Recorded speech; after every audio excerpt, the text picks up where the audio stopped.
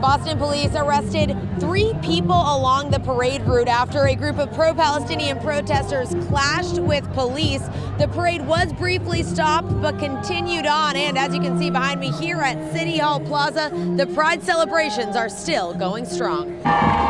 Boston bursting with pride for the annual Pride Parade. It is magical, it's addictive too, but best thing, all these beautiful people that are here. Among the nearly 10,000 parade participants were Mayor Michelle Wu. It's amazing. It's one of the best days of the whole year. And Governor Maura Healey. Oh, it's such a day of joy and celebration. Happy Pride.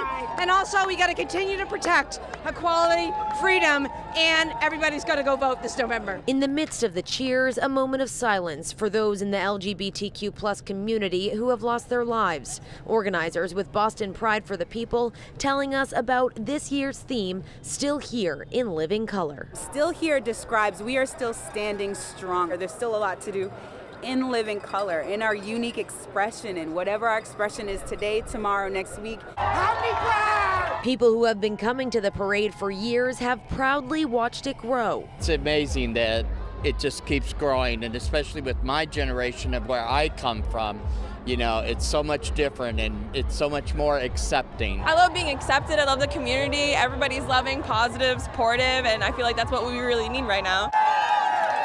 More than 300 groups marched from Copley Square to Boston Common, where a festival kept the party going. From there, the 21 and over crowd continuing the celebrations at City Hall Plaza with one thing on full display. The theme of today is just love. That's what I love the most about coming out to these things. And organizers estimate about 1 million people flocked to the city for today's Pride event, so that means a whole lot of love and support out here today. In Boston, Brianna Borghi, WCVB News Center 5.